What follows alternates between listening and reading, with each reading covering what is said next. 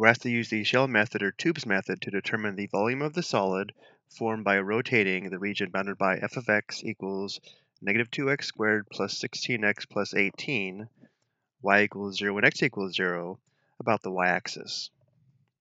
So let's first focus on determining the bounded region. So we know that f of x is a quadratic function, and because a is negative, it opens down. So this is the graph of f of x. Y equals 0 is the x-axis. X equals 0 is the y-axis. So this shaded region is a bounded region that we're rotating about the y-axis, which should be here.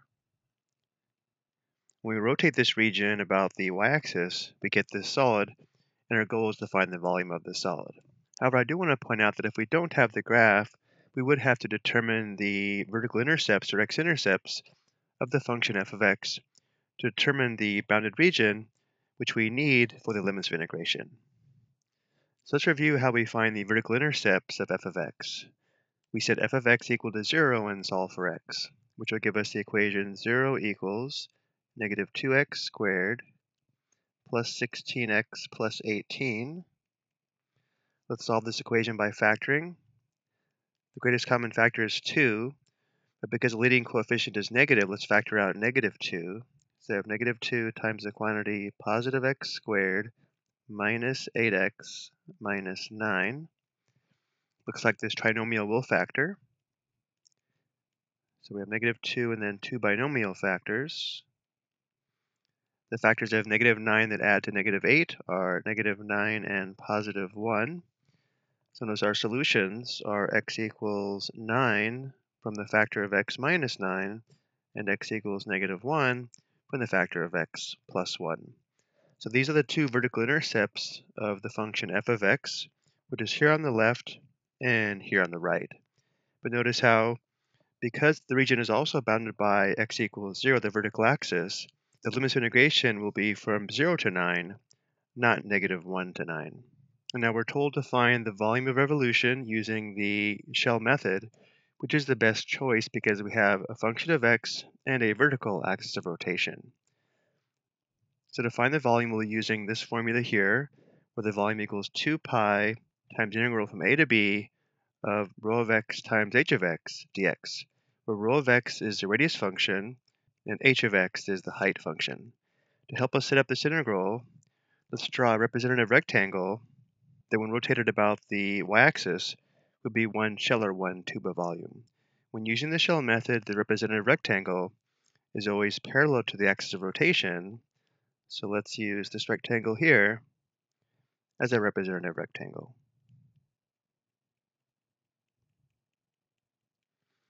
And the radius function gives us the distance from the rectangle to the axis of rotation, which should be this distance here.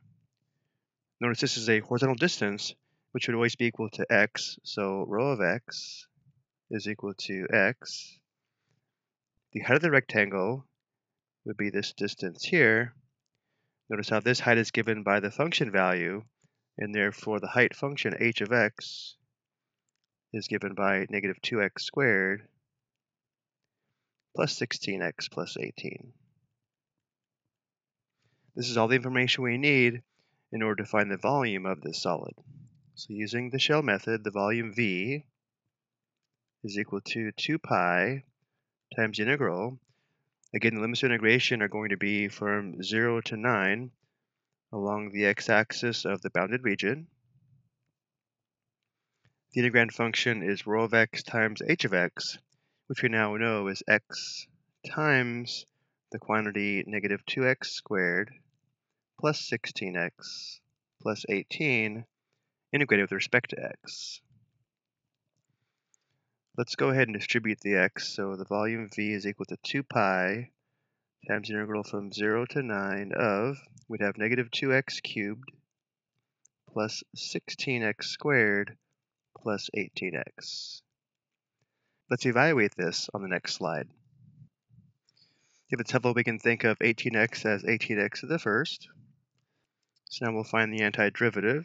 So we have 2 pi times, we have negative 2 times the antiderivative of x to the third is x to the fourth divided by 4 plus 16 times the antiderivative of x squared, which is x to the third divided by 3, and then plus 18 times the antiderivative of x to the first is x to the second divided by 2. Let's go ahead and simplify the antiderivative. So we have 2 pi times, this would be negative 1/2 x to the fourth. Nothing simplifies here, but let's write this as plus 16 thirds x to the third plus 18 divided by 2 is 9, so we have plus 9x squared. Now we need to find big F of b minus big F of a. So we'll have 2 pi times big F of b minus big F of a. So we first substitute 9 for x, which will give us negative 1/2 times 9 to the fourth plus 16 thirds times 9 to the third plus 9 times 9 squared minus big F of a. For big F of a, we substitute 0 for x, but notice each term contains a factor of x, and therefore each term would be 0. So we have 2 pi times, let's evaluate this on the calculator. So we have negative 1/2 times 9 raised to the power of 4, right arrow, plus 16 thirds times 9 to the third, right arrow. And then we have plus 9 times 9 squared. We can do exponent 2 or just use the squared key here and enter. So we get 1,336.5.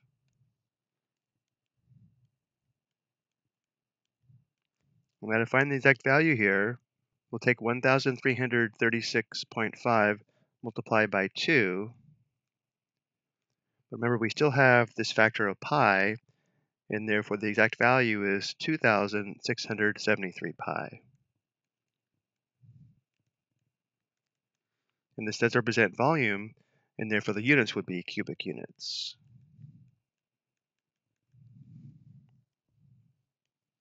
So going back to the first slide, we now know if we take this bounded region and rotate it about the y-axis, it gives us this solid, and this solid has a volume of exactly 2,673 pi cubic units. I hope you found this helpful.